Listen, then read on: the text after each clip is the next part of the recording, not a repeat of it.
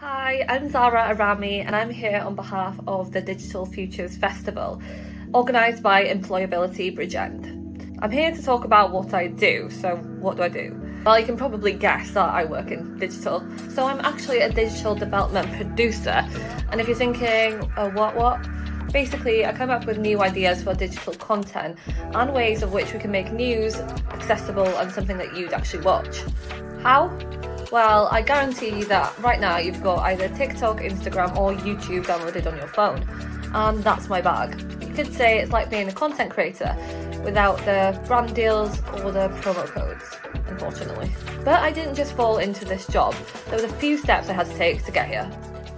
That was me on my first week of being an apprentice, and as you can tell, I was far from a natural on the camera. That was me then, so let's throw it back to where it all began. So I started as an apprentice, and before then I had no idea that there was apprenticeships in the media industry, never mind I'd be able to get on it. So fresh out of school, I tried my hand at a few things. I studied art and design, beauty therapy, alongside working in a care home. I did some waitressing jobs, worked in a chippy. 5 hours later. Ended up in retail. The list kind of went on until I saw this opportunity and just thought, why not? It was a creative and digital apprenticeship with Gŵyl Dyfodol. After applying, I went through a few stages and finally got the job. Here are some things I liked about it. I got to learn on the job and get paid for it. 2, I got to learn from the best in the biz.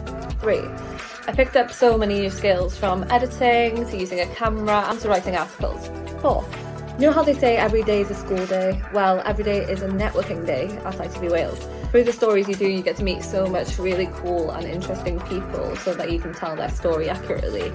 And not just that, but you're around people that have worked in the industry for so long and they have such great stories to tell too.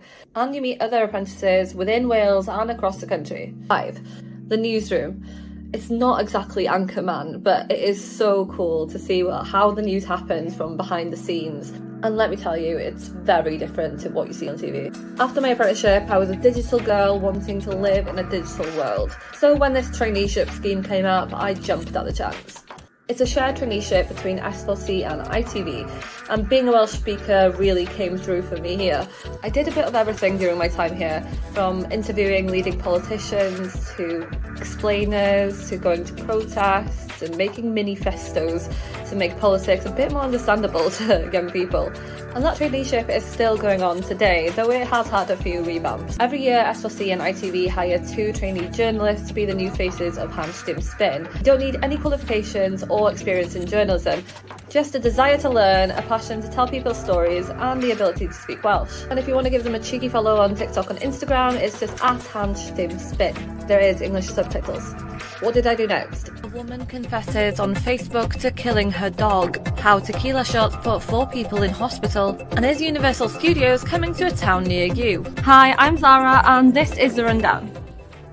Well, it turned up a notch when I got an attachment at ITV News in London, where I became a presenter and a producer for The Rundown, which is a news bulletin that goes out every day and it's aimed towards a younger audience. I moved to London, lived that big city life and rubbed shoulders with some news royalty. My little cameos on The Rundown continued. As TikTok blew up and more young people were getting their news from social media, we blew up too. With 2.3 million followers on TikTok, ITV News became the home of explainers, crime talk and some lighter stuff too. Throughout my career as a journalist and a digital producer, I've been really lucky to have some amazing experiences.